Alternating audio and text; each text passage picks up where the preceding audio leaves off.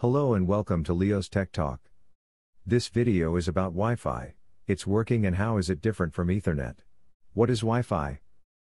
Wi-Fi is a wireless networking technology used by computers, smartphones and other devices to connect to the internet or other devices. It's based on a set of wireless communication standards developed by the Institute of Electrical and Electronics Engineers IEEE. These standards are also known as IEEE 802.11. Originally introduced in the late 1990s, Wi-Fi has come a long way. Like any other technology, it has evolved over years and improved. How does a Wi-Fi work?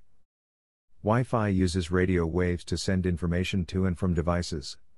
A wireless router or access point converts data received from a wired connection to radio waves and transmits it. These radio waves are intercepted by a receiver, such as your smartphone, and converted back to data you can read, listen to or watch. It's a continuous process in which both the access point and the receiver constantly exchange data as required.